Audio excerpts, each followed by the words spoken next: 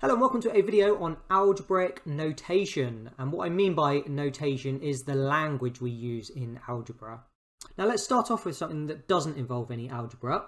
So let's say we've got 4 plus 4 plus 4.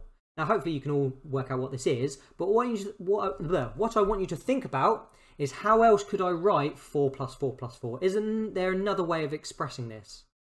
And hopefully what you're thinking about is that this is 3 4s being added together, which is the same as 3 times 4. So 4 plus 4 plus 4 we can rewrite as 3 times 4. Now let's think about if we were to replace the 4s with letters. So now let's say we've got A plus A plus A. Well, another way we can write A plus A plus A, well, we've got 3 A's being added together, so that is the same as 3 times A. 3 times A. All I've done is I've just replaced the 4s with an A. Now in algebra, we can simplify this even more.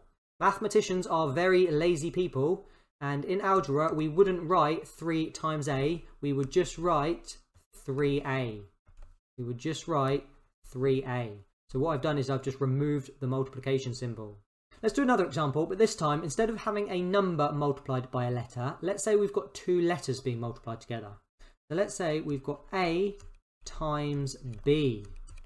Now, just like here, to get our answer, to simplify this, we would just remove the multiplication symbol, and that's exactly the same here. So we would write A times B as just AB. So if you see AB, that just implies multiplication. So this is A times B.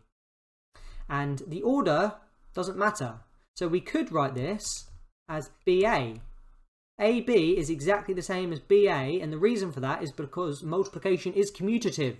The order we multiply things does not matter. 2 times 3 is exactly the same as 3 times 2. But the reason we would write it like this is because A comes before B in the alphabet. So generally we write our letters in alphabetical order. Let's do one more example, but this time, instead of having 2 different letters multiplied together, let's say they are the same. So let's say we've got A times A. Now, how would we write A times A?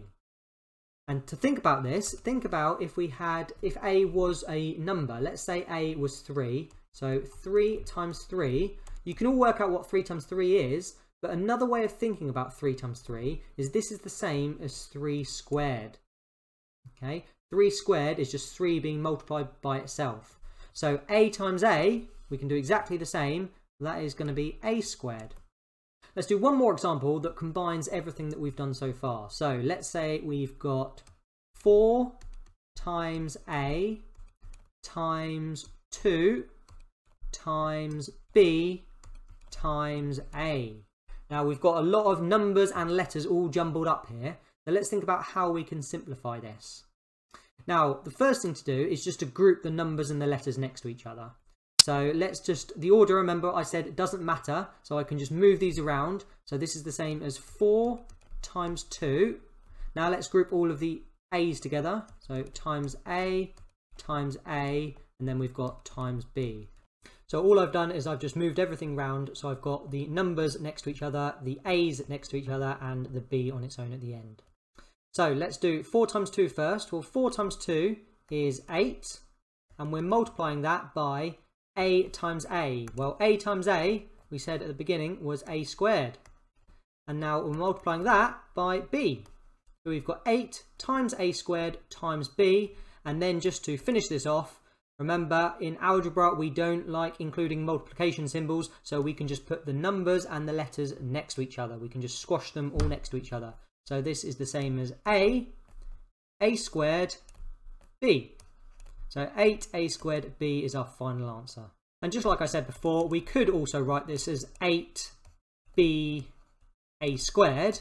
So these two things are exactly the same, but look, I've got my A before my B. So this isn't wrong, but it's just not good practice to write the B's before the A's. Okay, so it's over to you now. What I'd like you to do is pause the video and see if you can simplify these 8 expressions and write them using correct algebraic notation. Okay, so question number 1, 4 times C. Well, we've just got a number and a letter being multiplied together, so we just squash them together and get rid of the multiplication symbol. So that is the same as 4C. Now, question 2, C times D, we do exactly the same thing. We just put the letters next to each other. So we would write this as CD. And if you did write DC, that's still technically correct, but generally, remember, we put them in alphabetical order. Okay, the next one, 3 times 5 times C. So let's do the numbers first. 3 times 5 is 15. So it's 15 times C, which we would just write as 15C. Now let's do this next one, question 4. So again, let's do the numbers first. So we've got 2 times 6, which is 12, times C times D. So we just write that as 12CD. We just get rid of all of the multiplication symbols. Okay, the next one, C times C. Well, if you remember, this is the same as C squared. So C squared. Okay, this next one here, well, this is C times C, which is C squared. So it'll be C squared times 7, which is just 7C squared. Question 7. So we can put the D's together. So D times D is D squared. And then C times C is C squared. So it's D squared, C squared, but remember, we like to write things in alphabetical order. So if we put the C's first, it's C squared, D squared. Okay. Now, a lot of people would write C squared times D squared. And remember, we don't need that time symbol. Okay. C squared, D squared implies C squared times D squared. Okay. And the last one, question 8, is a bit longer. Let's do the numbers first. So we've got 9 times 4, which is 36. And now we've got C, so 36C, and then we've got D times D, which is D squared. So it's 36C D squared. Now, before I round this video off, I just want to point out something that is really important, and that is that whenever we multiply a number and a letter, we always put the number first. Like you can see here, well, in all of these situations actually. In all of these situations, I'm always putting the number before the letter. So, for example, if we had C times 2, we would not write that as C2. We would write that as 2C. And there's a really important point, or a really important reason we do that. Because let's say we did write the letter first. Let's say we would write C times 2 as C2.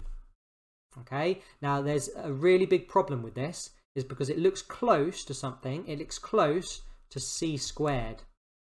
Okay, these two things look quite similar to each other, so these two things are obviously completely different. C squared, we know that C squared is C times C, but we haven't got C times C, we've got C times 2.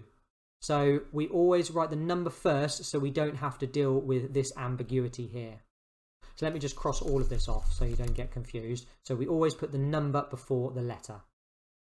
So hopefully you found that video interesting, and it's really important to understand the notation that we use in algebra so that whenever you see something like this, you know what this means. You know that this means 36 times C times D squared.